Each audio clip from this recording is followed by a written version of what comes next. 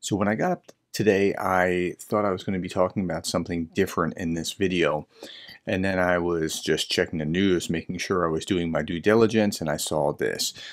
Um, Putin's going to be very happy about this. So breaking middle finger to NATO and USA in Slovakia. The anti-American, Western, and pro-Russian Direction Social Democracy Party in Slovakia, which is led by former Prime Minister Robert Fico, has won the parliamentary election in the country. Fico has made it clear throughout the election that his first action in office will be the immediate halt of additional military aid to Ukraine. This will happen in all future elections across 90% of Europe. The enemy of Europe is the U.S., not Russia. It is the U.S. that is pushing Europe into an economic crisis, and the days of their vassal governments are numbered. Stop the war, restart the cooperation. Okay, so where's Slovakia, and let's tell the story. Slovakia is right here. It's right on the border of the westernmost part of Ukraine. It's right next to Hungary. Hungary and Slovakia are now on the same page. Politically, Orban and Hungary has been making these kind of claims for a while. And it is quite possible that this could happen to Poland as well. Depends on how the elections go in Poland.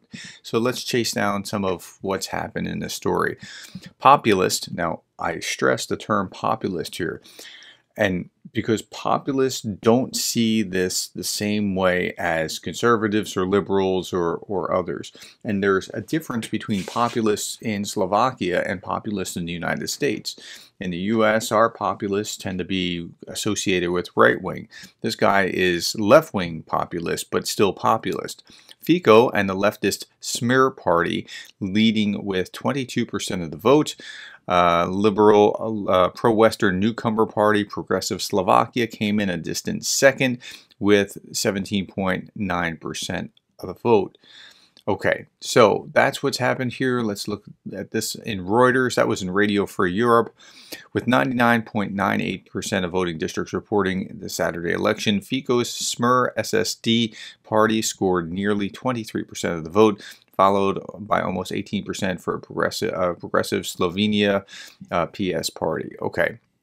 Government led by Fico and his Smer SSD party would see NATO member Slovakia joining Hungary in challenging the European Union's consensus on support for Ukraine. Uh-oh. Now this is going to make Vladimir Putin very happy, and you'll be able to see that in the way that part of what I also did was go and look at RT and see what they were saying, because you get a good sense of what's going on by reading Western news and then getting a sense of how Moscow's interpreting it, and you'll see this in just a moment. Smer is in need of coalition partners to rule, sets up third-place moderate leftist HLAS voice, that party, as kingmaker. So here's the story. So I'm speaking to a 40% American audience, and then the next like 30% is Canadian, British, Australian, other English speaking that has parliamentary kind of stuff. So I'm trying to explain this to the coalition that doesn't understand parliaments. And if you do understand parliaments and I get it wrong, please correct me. So in America, we have essentially the Republicans or the Democrats. Nobody really else has a chance, because the larger the party, the better the mechanism to try to get things in. You don't always get everything that you want, but you basically get the guy you want, with the exception of perhaps this year, because the Republican Party is split in a very weird way on Ukraine, where usually they kind of stand united. And then you win the general election and that party is in power. In Europe, it's very different. In Europe, it's like the primary is the general election. It's like swapped. It's the opposite, where in the American system, you get to be in power because the real action is in the primary. And then you can decide if you're going to be this way or that way. And let's use conservatives as an example. You could have a libertarian, or you can have a populist, or you can have a real conservative. And that person, whoever wins in the primary, gets put up for the general election against the person in the other party, and then the result is clear. So the action is in the primary in the United States. It doesn't look like that because you still have the general election to clear, but that's how it is. Over in Europe, you can vote for any one of these guys, and then they get the percentage from their party, and then they have to form a coalition government. And so this guy Fico from Smr has won 23 or so percent of the vote.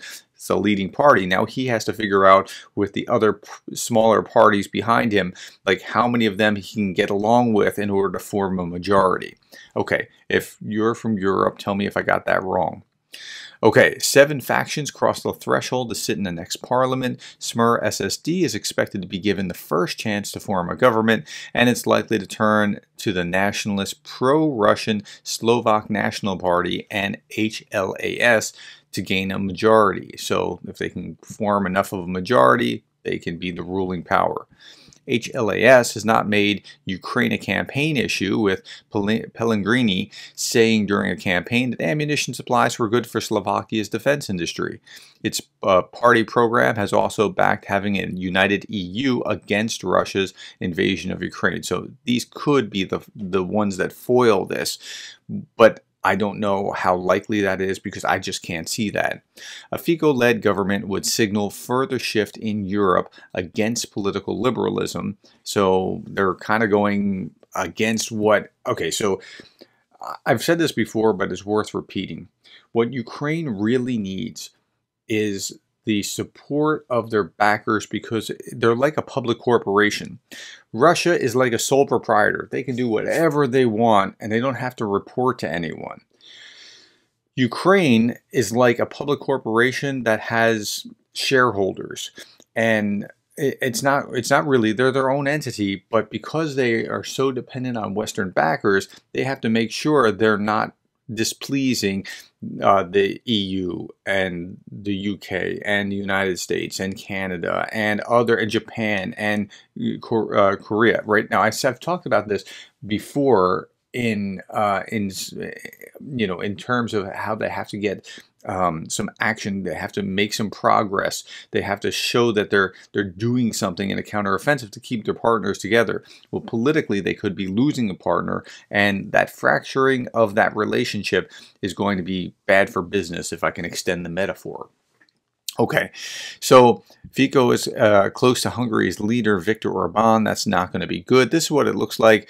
The Smr party has won the majority. That's 20. It sounds so weird to say the majority to my American ears when you have only 22%. And so now they have to figure out which of these they can cobble together in order to make a majority so they can govern. Okay, let's keep going. Let's look at Wikipedia and talk about Direction Social Democracy. That's the Smr party, also commonly referred to as Smr, is a social democratic and left-wing populist party.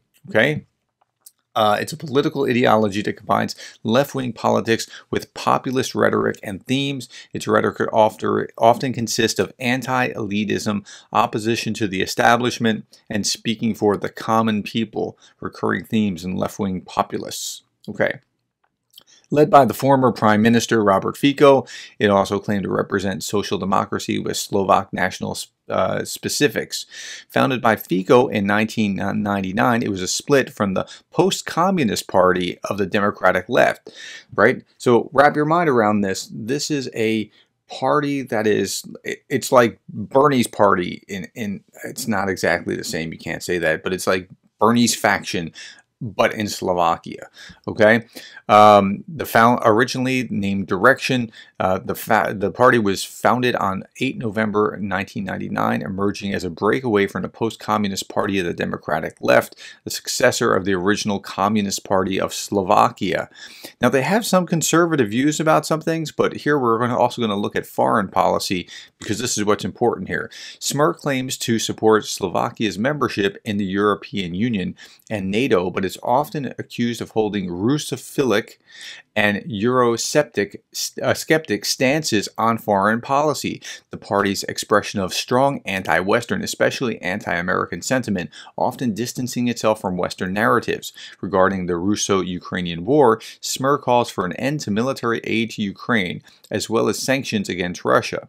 It interprets Russian invasion of Ukraine as a proxy war between the U.S. and Russia, with the latter dealing with threats to its national interests. The party declares that the conflict was provoked in 2014 by, quote, the extermination of citizens of Russian nationality by Ukrainian fascists, unquote, which means that they are swallowing the Russian line, hook, line, and sinker. Okay, that's really what's going on. Okay, a little bit more from the BBC. Slovakia wins the elections. Smer pledged an immediate end to military support for Ukraine. Mr. Fico was forced to step down as prime minister following the murder of an investigative journalist in 2018. He'll be expected to start coalition talks forming the next government. And he brushes aside the label pro-Russian politician, but this will result in this result will be celebrated in Moscow and met with alarm in Brussels and Washington. And again, remember, he's right. Slovakia is right here. Ukraine is right here. Hungary, who also is on the border of Ukraine, is really the gadfly so far, and this could happen to Poland. Let's see how it's being celebrated. Well, they're not overly celebrating here, but they are very happy that it's happened and explaining what's going on reasonably dispassionately until you get to the end. So let's listen to this. Slovakia may be headed in a new direction as voting has finished in the country's parliamentary elections with results that may bring a new party to power. All right, let's get more details now and cross live to RT correspondent Charlotte Dubensky in Bratislava. Okay, let's see how this all plays out. About the preliminary results and the potential ramifications of the vote. Yeah. Well, the vote is pretty much finished in terms of counting. We're just waiting for the official results to come in, but it's been pretty certain that the winner of Saturday's election in Slovakia is Robert Fico's Smer party, coming in at just under 23% of the election. Behind them was Progressive Slovakia. They had around 18% of the vote, and then behind that in third place was Hlas with around 15% of the vote. It was a 68% turnout, so quite a high turnout in Slovakia, and we know that the ramifications of this election could be massive, particularly in Europe. Now, Robert Fico's party have campaigned on a more pro-Russian platform. They've talked about the fact that they won't arm Ukraine anymore if they go into government. They've talked about there being issues with the sanctions against Russia, as in they are illogical and having an impact on countries itself here in Slovakia, with inflation being high. And that is something that really has concerned Brussels, who's been watching this election. Okay, so far, everything that she said is true as far as I can detect. Like, from what I've read in other sources, that those are the issues, and it is concerning Brussels. Very, very closely, and we're wanting to see now if Robert Fico can create a coalition and go into government and put into action all that he said he would do on the campaign trail. Now, on the other side, Progressive Slovakia had campaigned to continue armaments to Ukraine, to keep the status quo, and it's seen as a very pro-Brussels, pro-NATO party. Now, its leader has conceded that it didn't win the election, but says it's still open to forming its own coalition. Nonetheless, the fact of the matter is that Smer is the winner, and we of course respect that, although we think it's bad news for the country, and it will be even worse news if Mr. Fico forms a government. Therefore, I will be in touch with other political leaders whose parties were elected to parliament on an informal basis to discuss ways of preventing that. Well, the normal due process would be the party with the largest share of the votes gets the chance to try and form a coalition first, and that is Robert Fico's Smer party. And there are plenty of parties who won enough seats to possibly support him in creating that coalition. Certainly parties that have similar viewpoints on those major issues that I just mentioned. Charlotte, what can you tell us about the general feeling among the Slovak people? Look, this has been a massively polarized election, and what the view is here, perhaps in Bratislava, is different to what you'd hear in other parts of the country. Lots of the people we spoke to here in Bratislava said they were very much for the progressive Slovakia party, seeing their future being with the West, being with Europe, but elsewhere in the country, that's not necessarily the case. And it seems to be that there is a big division on all of the major issues, whether that is LGBT rights, whether that's to do with migration coming into the country. And really one of the hottest topics in this election wasn't even domestic. It was about what's happening in Ukraine, a neighboring country, with many people really feeling a sense of apathy now towards what the previous government and what Europe has done in terms of the last year. So I can't tell whether that's accurate or not. I can't tell the intensity. Of course, RT wants to build that up, but what is the real intensity of how much they want to support Ukraine or not? I just can't see it. I'm somewhat blind to that. I will vote for a party that is for peace, that supports solving things in other ways than by senselessly sending weapons. Changing of the incumbent government is of most importance to me. I was very dissatisfied with it because I felt the impact of sanctions on the people and don't agree with this government's policy. In general, the work of the Slovak Republic's government is terrible. The war in Ukraine certainly didn't help us or the whole of Europe, and the sanctions against Russia are absolutely useless and totally disastrous for Europe. Now, and of course they want to show you these people with these sentiments because this is RT. So, you know, there's no surprise there. I just don't know how intense Slovakians see this.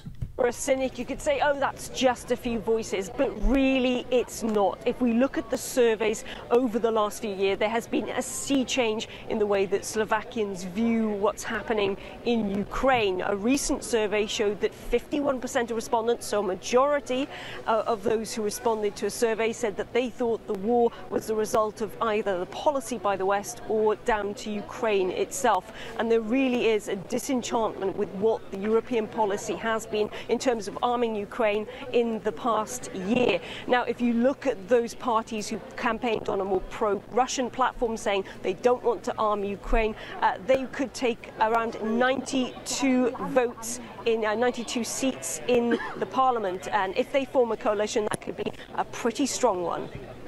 All right, Charlotte.